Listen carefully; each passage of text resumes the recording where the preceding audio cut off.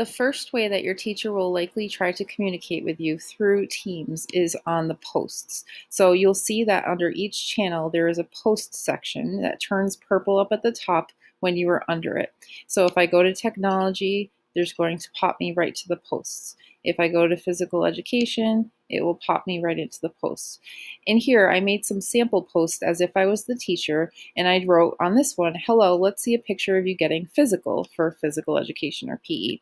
If I wanted to respond to that, there's a couple of things that I can do as choices.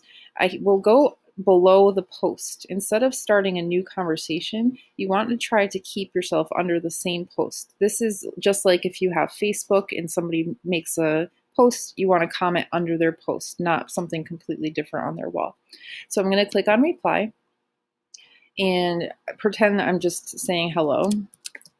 Hello, Miss Fury. And there's a couple of choices that we have here. This button will edit the font and the format of the text, not something we need to worry too much about.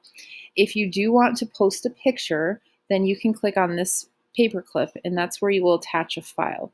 If I click on it, it's going to give me a pop-up, and I can choose where I would like to upload that picture from. Usually it's from it says upload from my computer or upload from my device. I also can click on this guy. This brings us to the emojis, and these are animated, so the kids will have some fun with those if they want to. Here's one good for getting physical.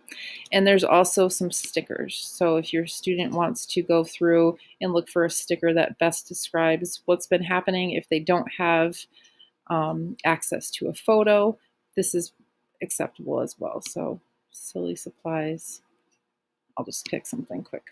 Okay, so after I've done those things, what you would do, you'd probably have to scroll down. It's super important to know that nothing gets sent until you click on this little guy here, especially if you're uploading a file. Sometimes it takes a moment to load and then it seems like it went through, but you have to seal the deal by clicking on this little paper airplane.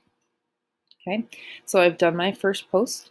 The second thing you need to know is this will let Miss Fury know that she has received a notification. I just got something on my watch telling me that Lena replied to me because I'm pretending I'm the student in my own class right now.